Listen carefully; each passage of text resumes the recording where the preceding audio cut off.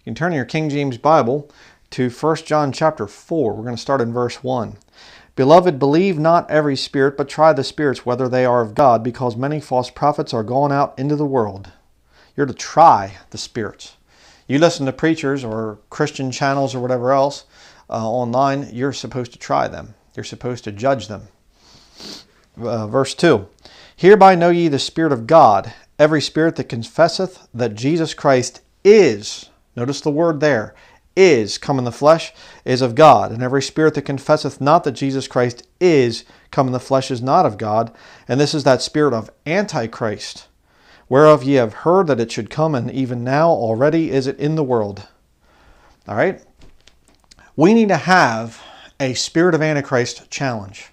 If a man out there is preaching from a King James Bible, claiming to be a King James Bible believer, be it Steven Anderson or anybody out there, the Ex-Catholics for Christ, Edward Fenninger, Edward PF 123, Robert Breaker, Gene Kim, any of these guys, any of you guys out there that are saying that you're a King James Bible believer, I would like you to publicly confess that Jesus Christ is come in the flesh. Now let me explain that. All right. Back in the Old Testament, you have a statement that God makes. Moses says to him, he says, who am I supposed to say has sent me? And God says, I am that I am. You see, that is a statement that an eternal God can make. Where were you in the past, God?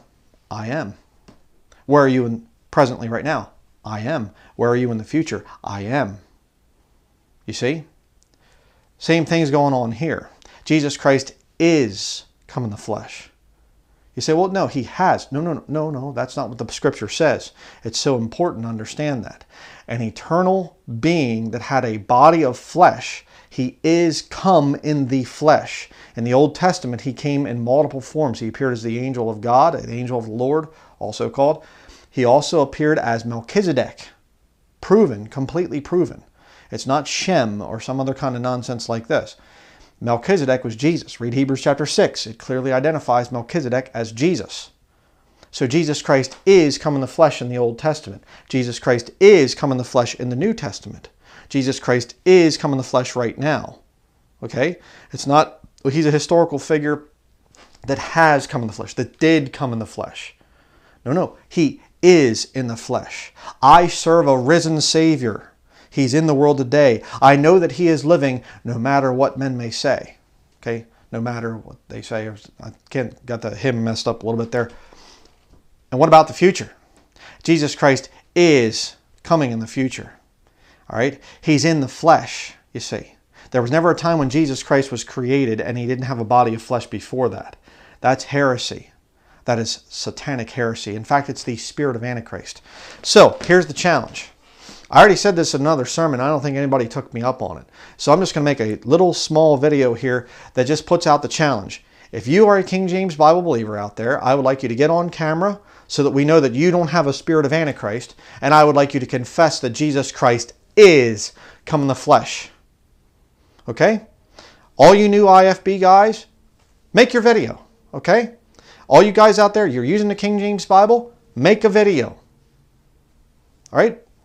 And I challenge you, if you're out there and you're a viewer, write to these guys and say, do you confess that Jesus Christ is come in the flesh? Could you please publicly make a video? Not just give me a, oh yes, of course. No.